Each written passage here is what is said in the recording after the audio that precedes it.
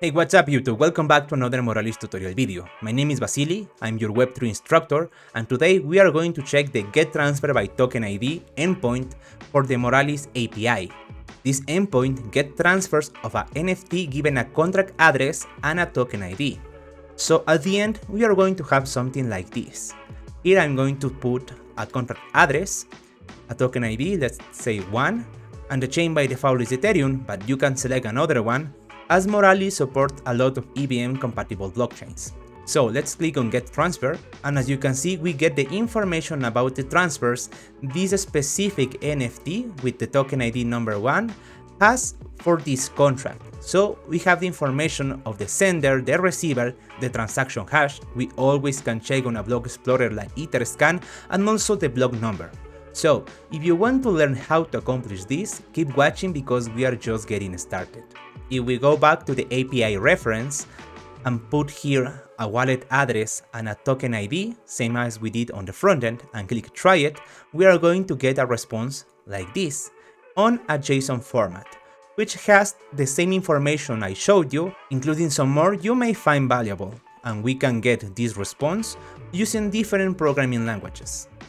For today's tutorial, we are using React.js on the frontend and Django as our Python backend development framework, so I'm going to keep here on the Python tab, copy the code, and let's try this. Here on my Django project, on a new script called services.py, I'm going to paste that code, and as you can see, the code structure is really simple. And we have to provide some parameters. First of all, our API key. This is the time of the video for you to hit pause, go to moralis.io, create your free account, and get your free API key. Here on your admin panel on Web3 APIs, you are going to have it. So let's copy this, go back to my code, and paste it down here. For the address, let's use the same one I used on the example, the same token ID for the same blockchain, and the limit is going to be 10. Let's save this and try to execute it.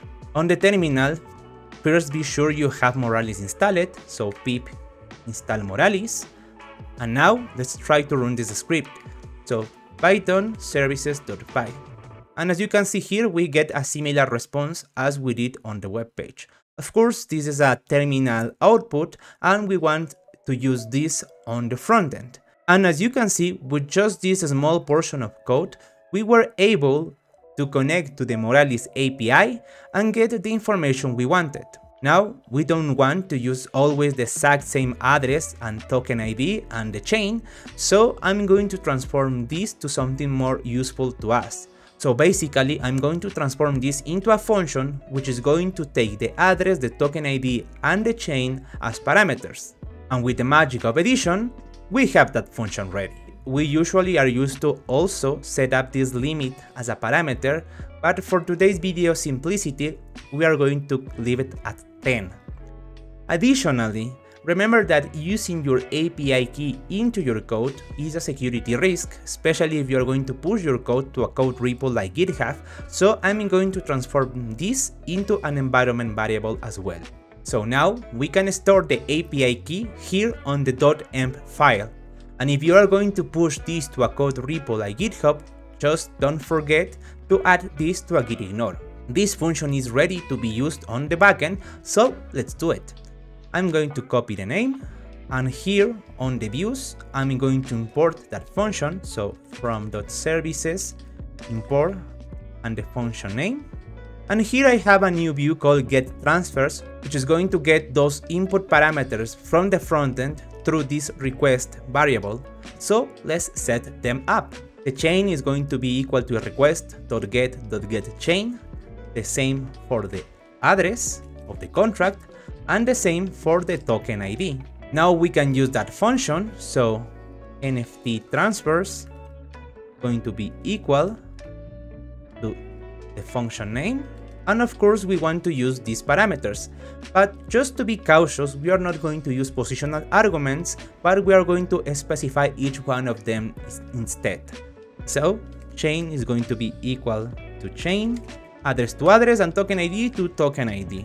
As you remember, this function is going to give us this response, but this is a Python dictionary and JavaScript is not able to understand this, so let's transform this into a JSON as well. JSON transfers equal to JSON.dumps, the NFT transfers, and the only thing left is to return these JSON transfers. So return HTTP response, and we are going to send those JSON transfers. And that's it for this view. Now we are able to take this and add it to the URLs. So let's copy the view name. Here on URLs, let's create a new one. And also we are going to name it because we want to use relative paths on the frontend. Of course, for this to work, don't forget to import the views from your app. And that was it for the backend. Now we have this endpoint called getTransfers, which is going to trigger this getTransfersById function, and it's going to give us this response. Now we are ready to connect this to the frontend. So for the frontend, first of all, be sure to have a proxy added on your package.json with the IP address of your Django server, as we are running it locally, is localhost in the port 8000, and be sure to have installed Axios with npm install Axios. Now, these input parameters, contract address, token ID, and the chain, are related to this param variable I have here on the frontend, which has inside of it a chain, an address, and also a token ID. And as you already know, this is the parameters we must send to the backend. So here, on a new function called refresh NFT transfers, I'm going to connect to that endpoint using Axios. So get transfers question mark, and let's send these parameters. And the autocompletion is good enough to understand what I want, so let's do it. And we are sending here the chain, the address, and the token ID. If everything goes well, I want to have a console.log here, so console.log of the response. This refresh NFT transfers is attached to this get transfer button, so let's give it a try. Let's use the same contract, the same token ID, and as you already know, the chain by default is Ethereum, so let's click on get transfers. And as you can see here, we got the response we wanted. And here, on result, we have the information we want, such as the block hash, the block number, the sender, the receiver, the token ID, and a lot more. Now, the only thing left for us is to take this JSON response and show it down here. I already have that code prepared, so I have here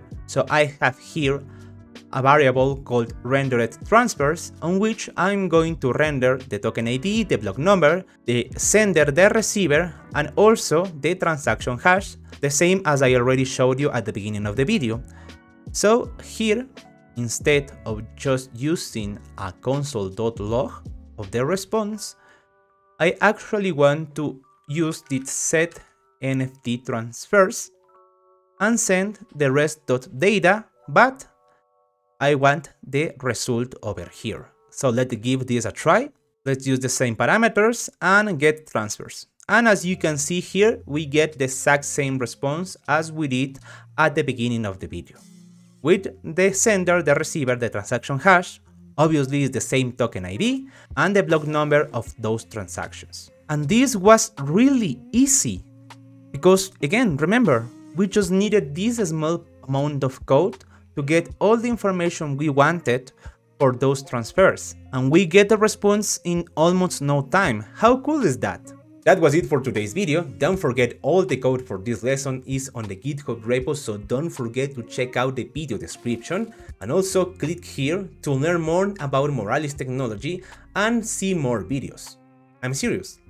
Click it. Do it now. Go ahead. See more videos. You did it? Nice. See you on the next occasion. Bye.